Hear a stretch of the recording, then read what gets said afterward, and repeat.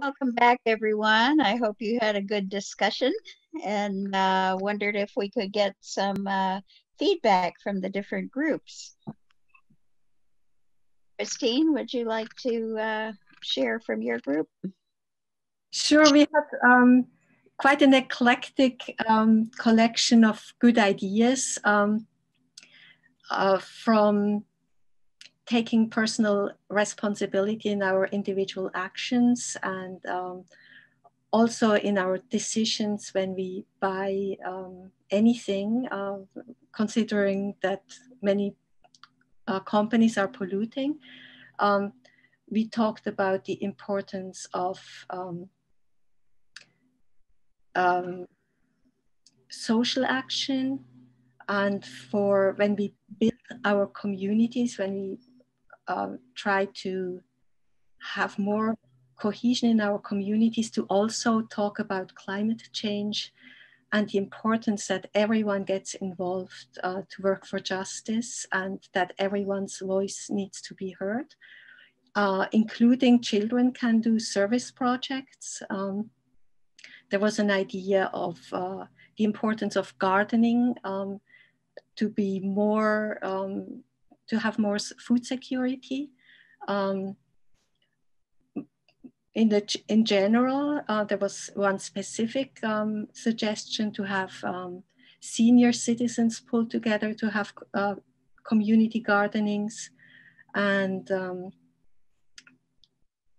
there was another sort of bringing people together in forums to discuss. One specific example was a non-partisan candidate forum to talk about these issues. And then the last thing was to focus on spiritual transformation and the importance of selfless action, and to see the world as one, that we are all one humankind, and that we always need to work for the well-being of everyone.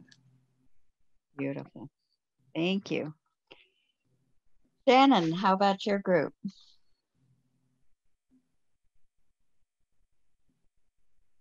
Thanks. I'm still listening to Christine and her feedback. That was great. Thank you, Christine. Well, we just, we talked about kind of the state of water, kind of where we're at in terms of our oceans and our seas and our lakes, and just really knowing how important that is at this point in time, to really know that water is life, and how it affects everything. Folks really talked about kind of their individual ways of looking at that and helping with that in terms of educating themselves and educating others. That was, and heightening awareness about what's happening so that people could respond. And then also, sharing about how important it is that this is the thing that we can pass on, this life, to future generations, and how critical it is that we are in a position to be able to do that, because without, like I said, without water, there is no life. And we did talk a little bit about how challenging it is to try to disconnect all of these goals, because while ours was talking about water under life or life underwater, including the coral and the fishes and all of the life, you can't detach that from water, clean water and sanitation. And so just understanding how those things are interconnected. So thanks, Sue.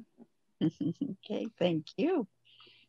And for our group, I think Ugochi was unable to stay, but we did have a wonderful conversation with people from different parts of the world. And the first thing that came up was, where are the youth in this conversation? That we know that they are active, and is there a way that we can connect with them? to offer support, maybe some mentorship? Is there a way to work with young people? And then it was suggested that essays and contests and quizzes and things that engage people in a very quick, fast-paced way is going to be helpful for working with young people. I think it was that in Zimbabwe that they have a lot of activities going on. We mentioned the importance of working with other groups and organizations, including things like Elders Climate Action was mentioned. I'm involved in that one. And the Interfaith Power and Light, Green Faith, and there are others that are working specifically with the faith community. And I'd love to work with Wilmette Institute to really get something wonderful going in that way.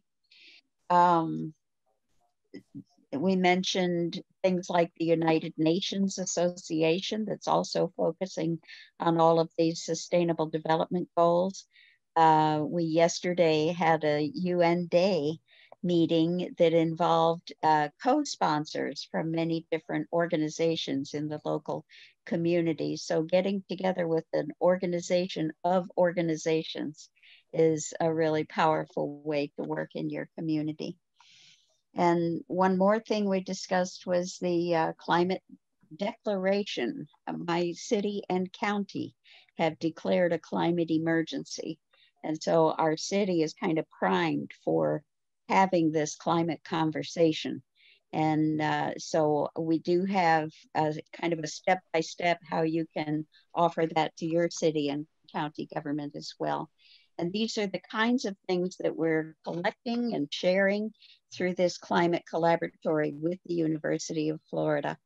And I know our time is just about up, but Nikki, if you could share the screen again. We do have a quick video that's just 1 minute, and then we can close it out. I think it's just before this.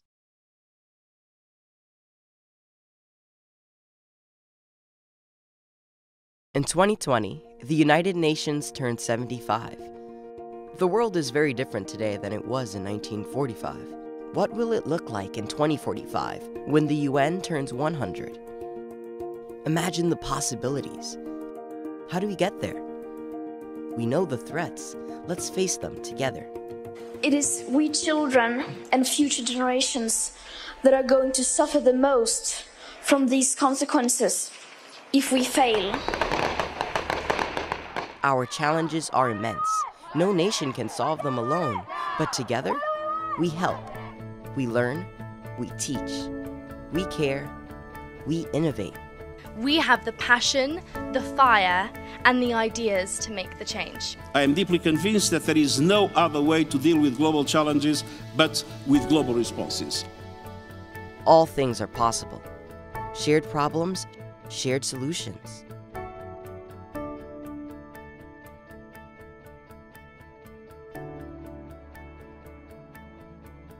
Join the global conversation. Let's shape the future. Together.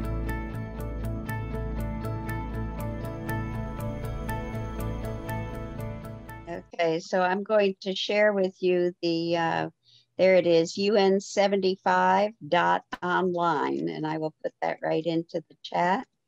And you can open that right now and then take a little survey that gets your voice heard in this global conversation. And so that's one more tool that you can use to connect people in your own community, in the schools and the faith groups, and through your Chamber of Commerce, anywhere that you can get that conversation going.